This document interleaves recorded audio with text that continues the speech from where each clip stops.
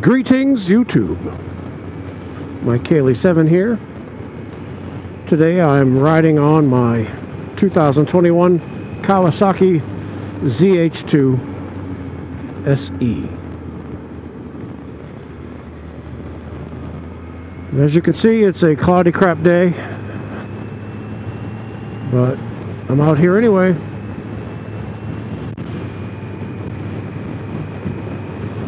I avoided a rainstorm, or actually a few earlier. And now I'm trying to get home before the next batch hits. As you know, motovloggers and motorcycle riders, when you are a motorcycle rider, you become a meteorologist. If you ever want to know what the weather is, ask a motorcycle rider. They know what it is.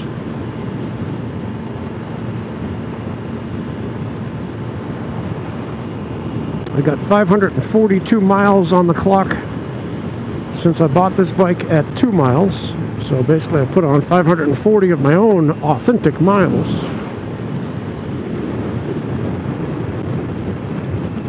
Soon I'll do my 600-mile service, and then I can kind of, you know, have some more fun, I guess. Just have to find safe places to do it, safe times.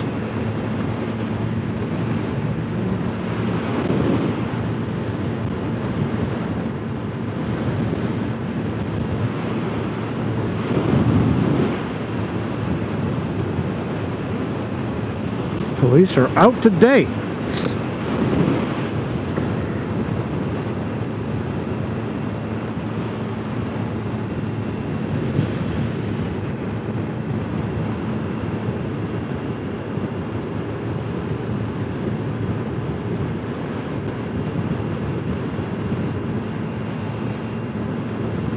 So where am I? You're asking, right? Where the heck are you, Mike? I am in Cary, over by the Sheeran Harris nuclear power plant. It's the part of Cary that is right on the border of it. Crosses over 64. 64 is an east-west road. If you watch NC Stoney, he lives out that on the west part of that road. He's up by Ashborough.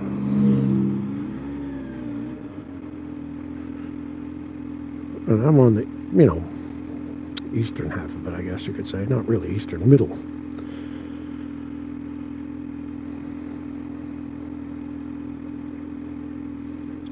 Had a nice little scoot today. Learning the bike, you know, a little bit more.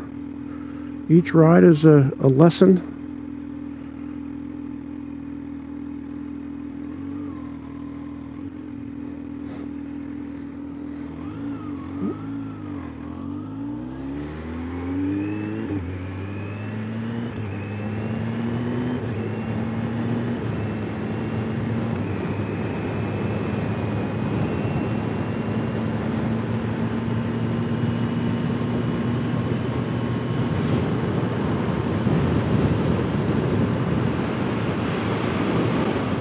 I think this is 64 coming up.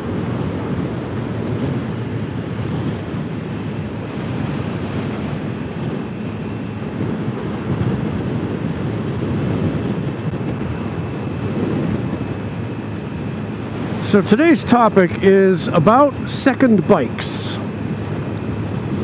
It's probably because I'm currently in the market. Yeah, that was 64 I just crossed over. Good job, Mikey.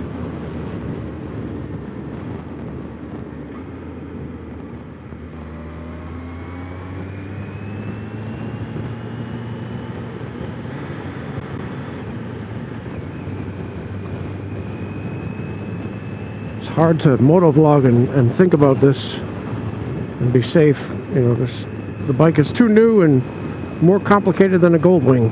Goldwing, you just twist and go.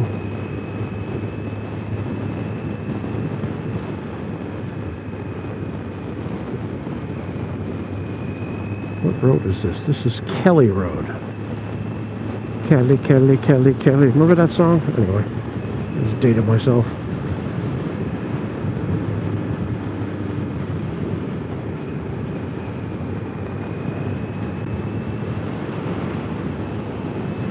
I keep looking down at my turn signals to make sure they're not blinking.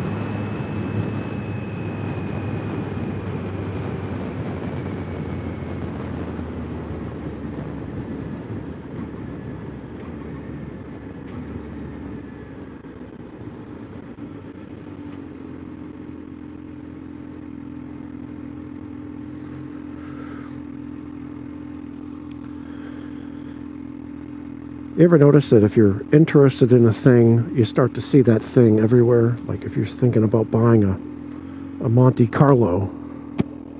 I don't even think they make them anymore, but if you were going to buy a Chevy Monte Carlo, you start seeing Monte Carlos everywhere. Well, you know, here I am with the second bike. First time in my life that I've had two motorcycles at the same time.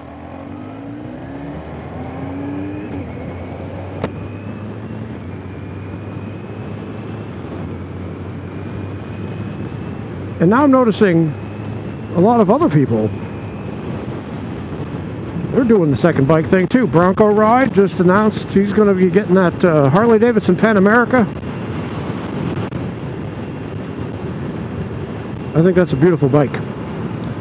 And if I lived in a place where I had adventure riding opportunities to make good use of it, I would definitely be a fan of that and possibly wanting to get one.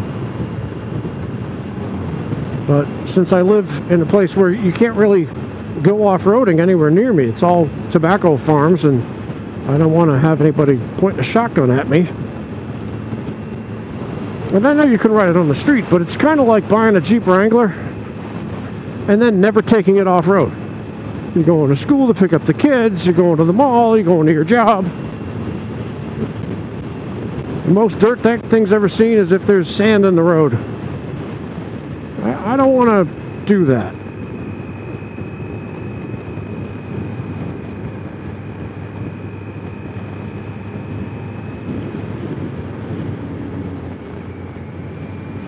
I have no idea where I'm going.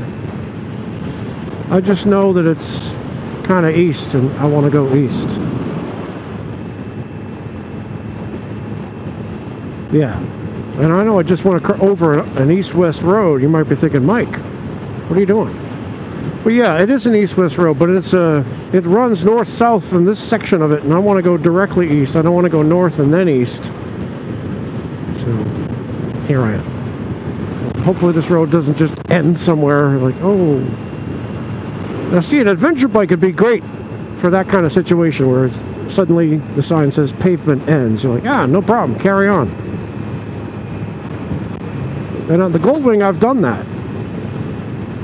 If you watch Moose 3971, you'll see he's done that many times.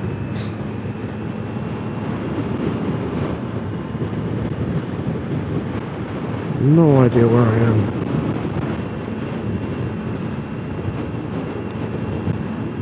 So, my question for you is, do you notice that more people this year seem to be interested in getting a second bike, or is it just me? I'm just noticing it because I did it. Where the hell am I? Old US 1.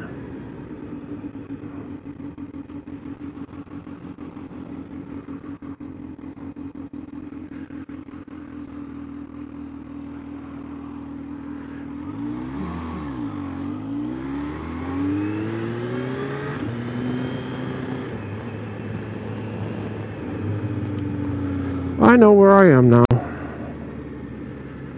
Everything's good. Well, that's where this goes. Okay.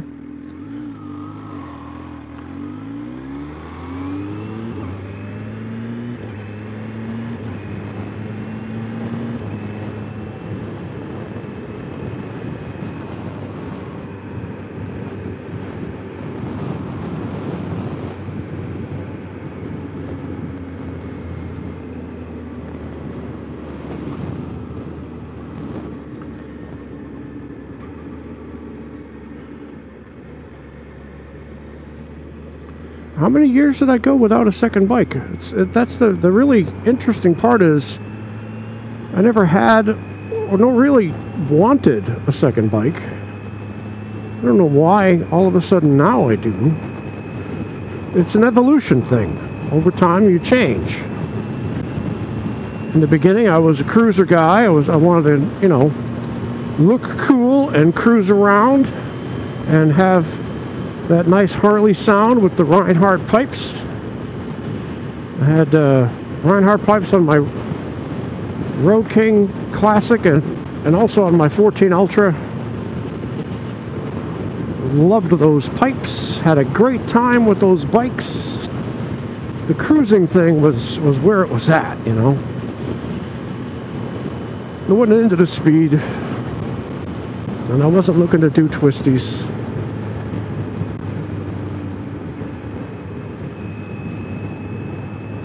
And then I got that 14. No, you know what it was? That first Hootenanny in 2016. That's when it started. We were going pretty fast, and Moose was on his Triumph. What are they? I call that the trophy wife because it was a Triumph trophy. And that bike was fast, and so I had the stage 2, I believe, at that point on my 14 Ultra, and we were going down Highway 42 at some points over 100 miles an hour, having a great old time. I was sticking right with them too. And I think that's what planted the seed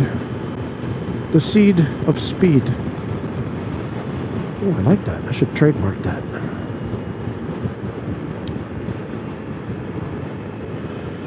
Then I ended up getting that 17 Ultra Limited with the Milwaukee 8 engine, and I put a stage 4 in it. I thought, you know what, screw this piecemeal stage 1, stage 2 crap. I'm just going to go for it. I'm going to get a stage 4. And that's exactly what I did.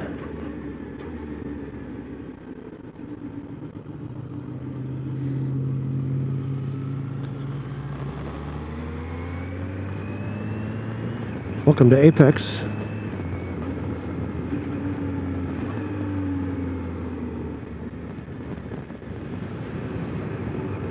So I had that stage 4 2017 Ultra Limited, and that thing would go, man. That thing is pretty darn fast. And then I went to the second Hootenanny that was all out in the mountains out there, out in Blue Ridge, and was burning down the twisties on that bike. We went down Cherahela Skyway pretty darn quick. And Blue Ridge Parkway not so much, because, you know, you don't really go too fast on that thing. That's not what it's for. Oops. 35. What an insult. I definitely developed the need for speed when I was out at that second Hootenanny.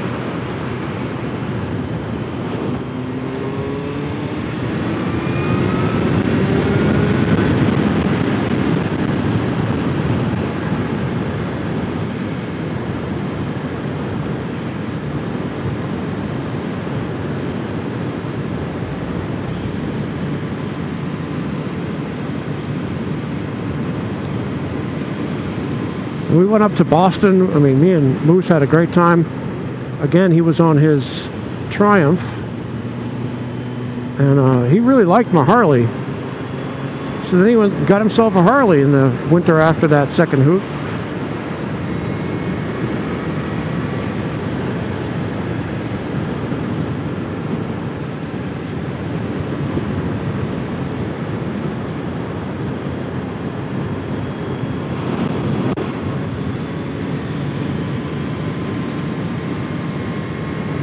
And then I got that Gold Wing, and then that really sealed the deal for me, because now all of a sudden I was a speed demon, a twisty demon. I loved the speed in the twisties, man. Oh, they were great. That Road to Hawksnest video shows right there what that bike can do, and that's pretty darn impressive for a touring bike.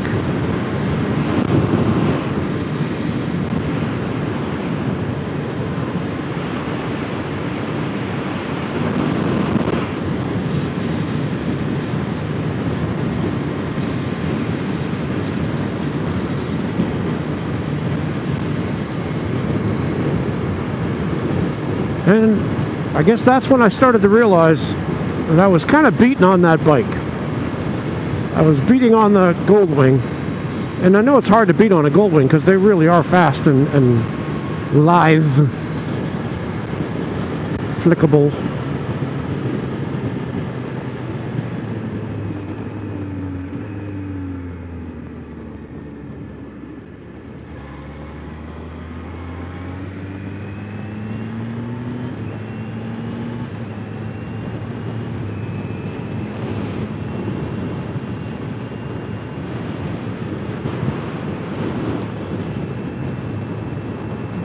And I thought, you know what? I have kind of I've maxed out my performance on that bike. As awesome as that bike is, I've leaned it over as far as it'll go many times, and the weight of it just isn't capable of doing the things that I want to do. So A, I don't want to beat on it, and B, I just want to do more. But I didn't want a sport bike, because a sport bike, you're all in that tucked position, and I don't want to do that. That's not my goal. So I just happened to be watching a video by Yami Noob where he said something about this being his favorite.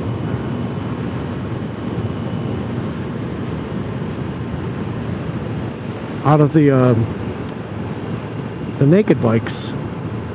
And I started doing some research and more research, and next thing you know, I'm like, oh, I have to have this. Test rode it. That sealed the deal. You can see the video yourself. And it's been hallelujah ever since.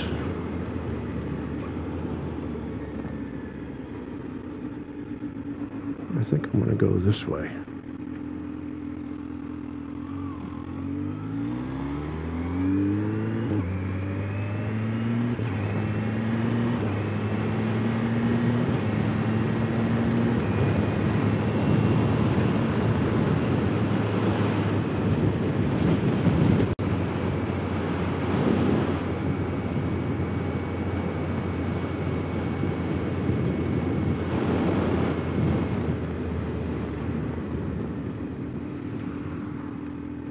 This is how you have to go across this highway. You have to make a right, and then make a U-turn, and then make another right, just to go straight across the highway. I don't know if it's safer, but it is what it is. The derogatory term, in my opinion, it's derogatory, is calling this a crotch rocket.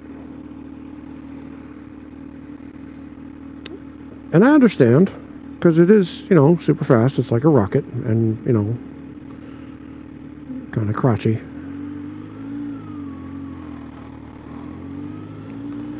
But that seems to have a connotation of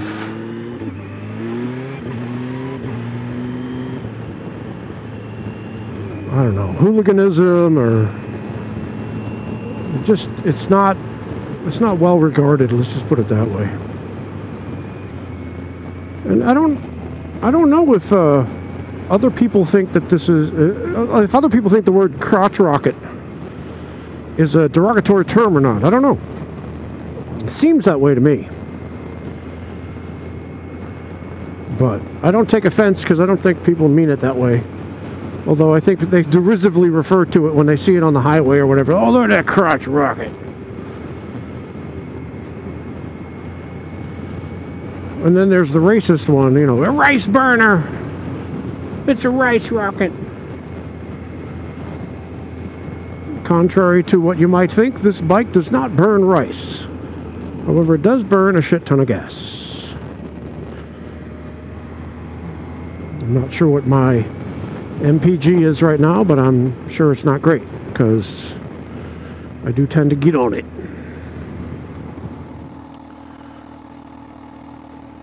This bike handles like nothing else I have ever ridden. I upped my game from my Ultra to my Goldwing, and then I upped my game again, kind of a lot with this bike.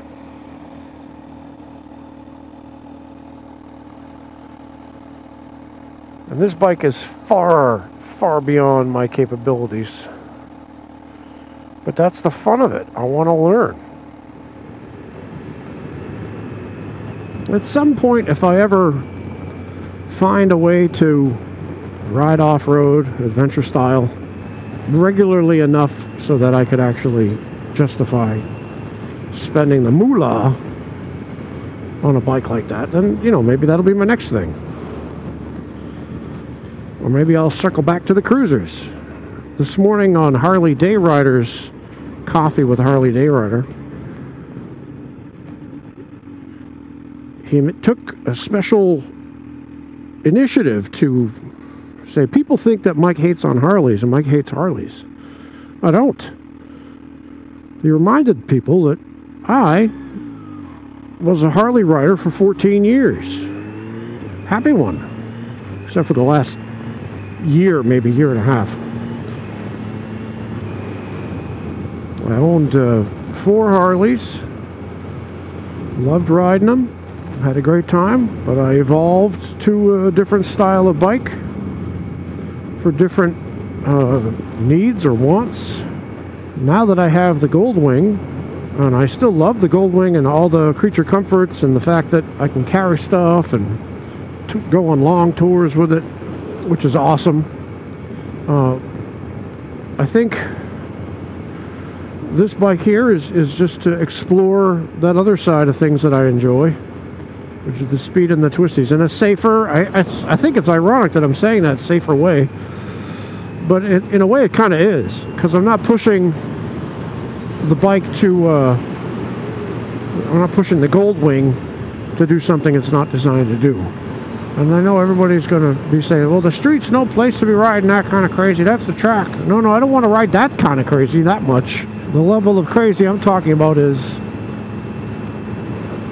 an isolated twisty, or even a twisty that's relatively populated, but you're not going too fast. But this bike just corners on a rail. It's just amazing, because it's got all the tech in it. It's kind of like having training wheels in a way, but you know what? I'll take it. I will take it. And I don't know if you're noticing, but I'm not squidding and you know, moving between cars and all that. Especially not in this break-in learning phase. No way. I hope never. Like I said in the previous video that I may or may not have released by the time you see this, the windiness that I experience on this bike makes me feel like I'm going faster than I am. Fiero! So hopefully that'll keep me from being stupid. Like right here, right? See how up there you can't really see those cars because they're too small for this camera, but you see a long stretch like this and you think, oh, you can gun it. No. You see these cars coming? I don't know who's a cop. It's a populated area.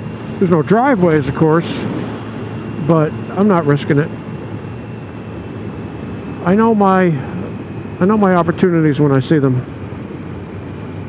and occasionally I take them.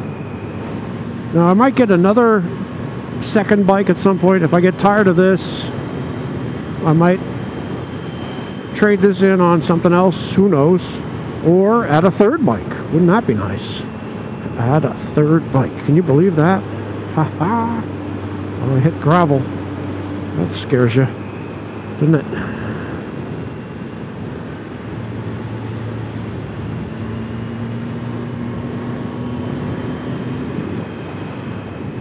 So if I get a third bike, or if I trade this in on a second bike, it might be an ADV, or it could be the Harley Fat Bob. I really do like that bike. It's a cool looking bike. I wish that Harley would come out with that damn Street Fighter. I'd love to try that thing out. That might have been the way I went. If they had come out with that, I might have gone that way. But instead, I found myself on a Kawasaki. I'm having a good old time, too. I think I'm going to shut up now and just ride. So, thank you for watching. And you guys stay safe out there. A shout out to Smyrna Cowboy. Still thinking of you, buddy. Praying for you. I know you're in the hospital still, but you're fighting a good fight, and I know you're determined. And I cannot wait for you to get out of there and start getting on the road toward getting that Can-Am. And I hope that you're able to sue the pants off of them for negligence and retire with even more money.